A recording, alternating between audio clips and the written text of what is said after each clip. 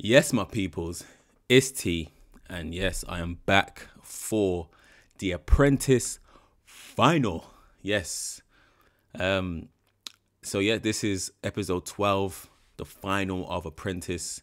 If I'm being completely honest, the final of Apprentice is for me is one of my least favorite episodes. It's not usually that exciting, and I'm gonna be honest. Spoiler alert: this one wasn't that exciting. Also, if I'm being honest, but I'm going to get into it and break it down and give you my thoughts and my reaction on how I believe the episode went. So without further ado, let's get it.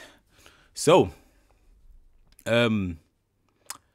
yeah, long story short, they started off at the Old Royal Naval College. Now, yeah, someplace in London. That's not even important or relevant right now. But essentially, as usual with the final, they have to basically take their existing idea, create a new brand for it, and create a digital billboard as well in relation to advertising. Now, and then after that, they have to pitch that to the industry experts as well as Lord Alan Sugar, and then he will decide. So, as usual, we have old faces that come back into the process. And as I mentioned last week, depending on who you choose, will sometimes depend on how well you perform. But I haven't really seen anybody really do really badly in a final. It's almost like it's a bit fixed. But yes, Phil, he chose Paul, Verdi, Felicia, and Raj. And at the time of watching it, I was like, who is this other person on the team? Like, who is this guy? I don't remember this person, and apparently he's one of Phil's competitors. I was like, who's this guy? But then I was like, oh yes, it is Paul the Pie Man. Completely forgot about him. Forgot he existed. So yeah, and then in the other team, Rachel, Trey, Maura, somebody else I can't remember, but and also Steve. I'm surprised they actually picked Steve last. I thought Steve was quite decent throughout the process, so they chose Steve last. So yeah, Paul's idea, he was thinking about having an online presence. To be fair, I wonder how that will work, delivering pies through the post. How would that work in terms of freshness and making sure that they stay together and not break up in the post? So it's interesting unless they're going to be hand delivered, fresh out the oven. Interesting one. And then Rachel, yeah, her idea, there's nothing really to add. It's just a gym, essentially. And she chose Sam as the sub-team leader. I think that's a good idea, as Sam is a fitness woman as well. And then on the other team, Phil chose Verdi as his sub-team leader. Wow. Paul is risking it. Verdi, was he not involved in the process? In the last few weeks, Verdi and him were two of the poorest candidates I've ever seen in the lifetime of Apprentice. And when they was creating the billboard, Verdi and Raj talking over each other was comedic. Honestly, I would not trust them at all. Now, moving on swiftly to the logos. Phil's logo, basic AF. Seriously, basic. It's the opposite of prestige. He wanted everything prestige and premium, but it was complete opposite. It was just basic. It looked like somebody got some cartoon clip art from Microsoft Word in 1998, and yeah, just put it onto a white page with some Comic Sans text. Like, it just looked so basic. Don't know what that was about, but and then Rachel, I don't think her logo is any better either. She wanted a yet another black and white logo, with which Lord Sugar has already pulled her up on the blandness of her branding and it being quite similar to others in her field. So I'm not sure what she was thinking there. But luckily, Maura did call them out and say, let's add some color, even though the color suggestions from Maura were really poor. So they did add some color in the end. So that's the branding for now. For that team, back to Phil's team, Raj and Verdi. Calamitous shooting the video. Like I said, I don't know why Phil trusted them to shoot this video, but fair enough. And then the other team, Sam, looks completely different without her glasses. I was like, did they hire an actor to play in this video, in this billboard? But it was Sam. Sam looks completely different without glasses. It's like literally different person entirely. Superman, can't claim. Clark Kent, Superman.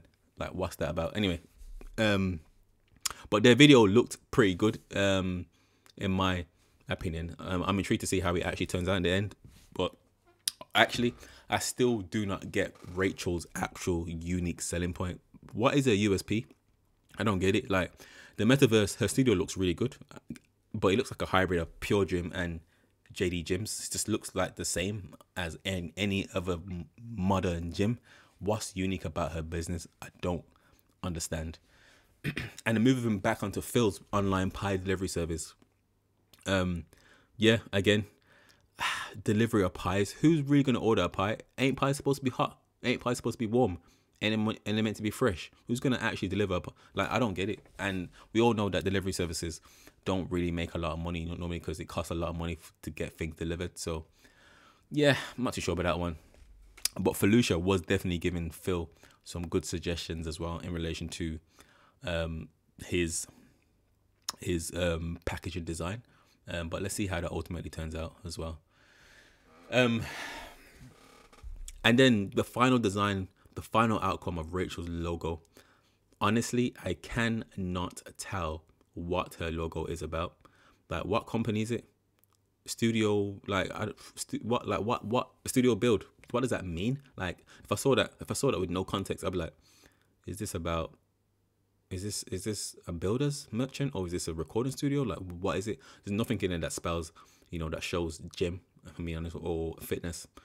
Even the water drop, what is that? Is that sweat? Is like, yeah. So right now, for me, it's looking like Phil is the slightly stronger team, as I predicted last week. But yeah, I did like the billboard though. Rachel's billboard did look good from what I saw in the little clip. It looked, yeah, Trey and Cole and Steve and Sam done well there, in my opinion.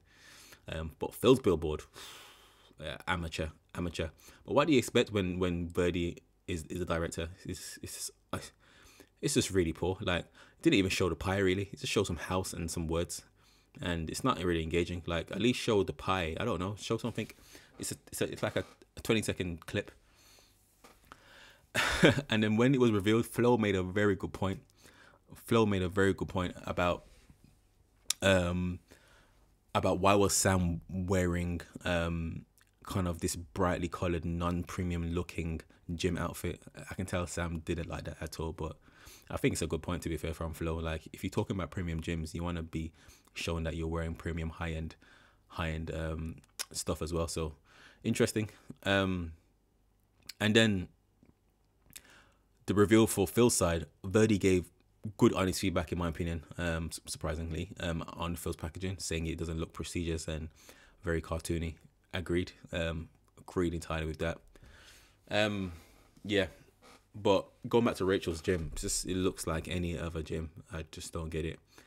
And then there's a lot, for me, there was a bit of a laugh at that moment when Phil was practicing his speech, his pitch. The way how Phil speaks, honestly, not engaging at all. Like, when he's pitching, the practice didn't sound good to me. But to be fair, I haven't really seen anyone flop in the final when it comes to the actual pitch. So obviously, pressure makes diamonds and all of that. So let's see what happens in the end. And as expected, the feedback that we got from both teams, Phil's feedback wasn't great in terms of the cartoon logo, but overall it wasn't too bad. Rachel, as expected, again, as I mentioned, very poor logo, doesn't tell you what the business is. So she got some really poor feedback, which was all valid in my opinion. And now moving on to the pitches. So Phil has already come dressed as a mini Lord Alan Sugar. So it's like he's trying to set it up for him to win as well, because he's coming wearing the same outfit as Alan Sugar, black bow tie and a suit. Maybe it was a bow tie event, I don't know, but I didn't see everybody wearing the exact same outfit as Lord Sugar. But he started with a very soft story as usual, trying to wheel people in emotionally, and about the history of the business, which I think was good. And in general, I think his pitch was actually pretty decent. He showed a number of things. He answered the questions fairly well. He showed some finances, all of this stuff, and yeah, I think he pitched pretty well, which was surprising, because yeah, surprising, but at the same time, like I said, I haven't really seen in the history of Apprentice, I haven't seen a candidate really flop or fail at that final hurdle if they get there, no matter how poor they have been previously. And And then in the wash up with the experts did say that Phil is being a bit too ambitious with his vision of getting that 10% of his online business to become 50%. It's better to, you know, expand in bricks as opposed to expanding online.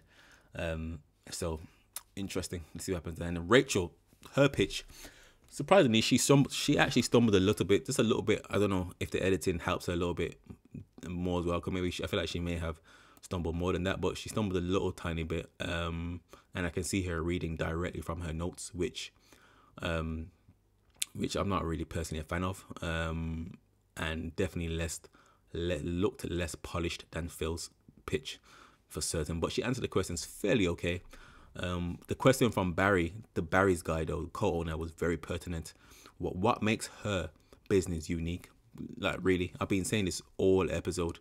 She didn't touch on financials too much either, so yeah, not too sure. And then in the post, same thing that I've been saying. There's nothing new in her idea, but I guess in the north of the country, she does have an opportunity to kind of try to take the lead there, I guess, as she's already, you know, quite profitable in one of her businesses, or one of her branches.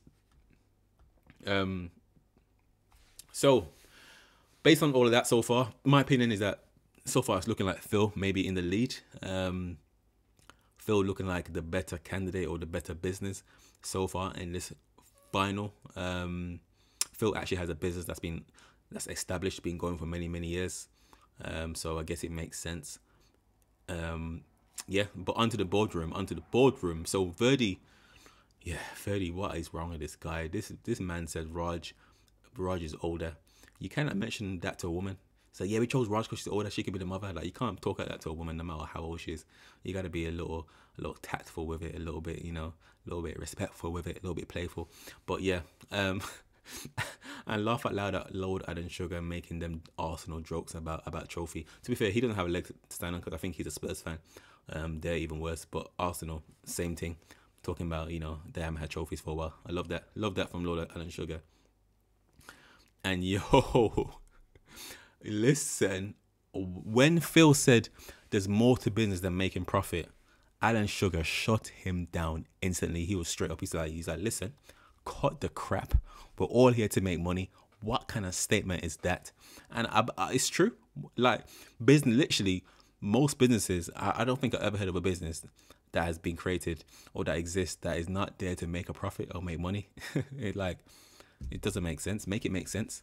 So I don't know what Phil's angle Phil was trying to pull there. But so my summary and my wrap up is, based on the boardroom so far, I feel like Alan Sugar is leaning towards Phil because he keeps going to him and asking him questions and saying stuff to him. So I'll be kind of shocked if Rachel does win.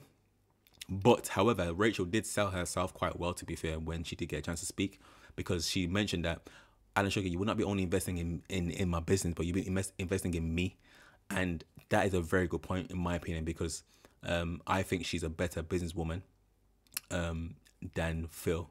Well, of course, because Phil's not a woman, but you know what I mean. I think she's a better business person than Phil, because I feel like she's more amenable. She's more in touch, in tune. She's more, you know, she'll more take note and listen and mentorship and adapt. Whereas Phil seems it's very old school, stuck in his ways, and it's very just like blinkered in what he wants to do. In my opinion, so. And another reason why I think Phil maybe in the lead is because Alan Sugar actually admitted as well. He said, I'm very interested in this pie business because it's something different, whereas gyms are just same gyms. So based on that, it's looking like to me Phil may have the edge, but Rachel may have said herself, based on what she said there, which is a good point. You're not just investing in me, you're not investing in my business, you're investing in me as well. And she also has a business that is actually making profit and money, whereas Phil is, I'm not sure if his one is making profit per se all the time. Whereas, yeah, so on to the results. So, who won the final of Apprentice 2024 Series 18? And the winner is Rachel. So Rachel was the winner in the end, which for me was a little bit of a shock, to be fair. It was a little bit of a shock because it looked like everything was set up perfectly for Phil to win it. And that's why I predicted last week also. But after the summary after the summary and the way how Rachel spoke, I can see why, and the way how he spoke about Rachel too, I can see why he chose Rachel in the end, because she's actually making money and she seems like an amenable person. So she can, you know, like he can mentor her and coach her to be a better business person and actually take it forward. There's growth there, there's movement there. Whereas, as Alan Sugar mentioned about Phil, there doesn't look like there's any opportunity for growth. It looks like just a dead end, if that makes sense, despite being a slightly interesting or intriguing business. And also Phil as a person as well. Like, as Alan Sugar said, I have a feeling. I just have a feeling. And I think what he meant by that, he has a feeling that Phil is not the one to go into business with, and Rachel is, in terms of the individual people, the person, not their businesses per se. So it makes sense. But honestly, Apprentice, this final was underwhelming. There was nothing exciting in this. And yeah, listen, hit me in the comments about, you know, who you thought should have won, who you feel deserved it, why, whatever. Hit me in the comments about all of this stuff. But yeah, one thing I do want to end this video on is thank you for staying with me, if you have stayed with me to the end of this video, and thank you for staying with me throughout this entire Apprentice series.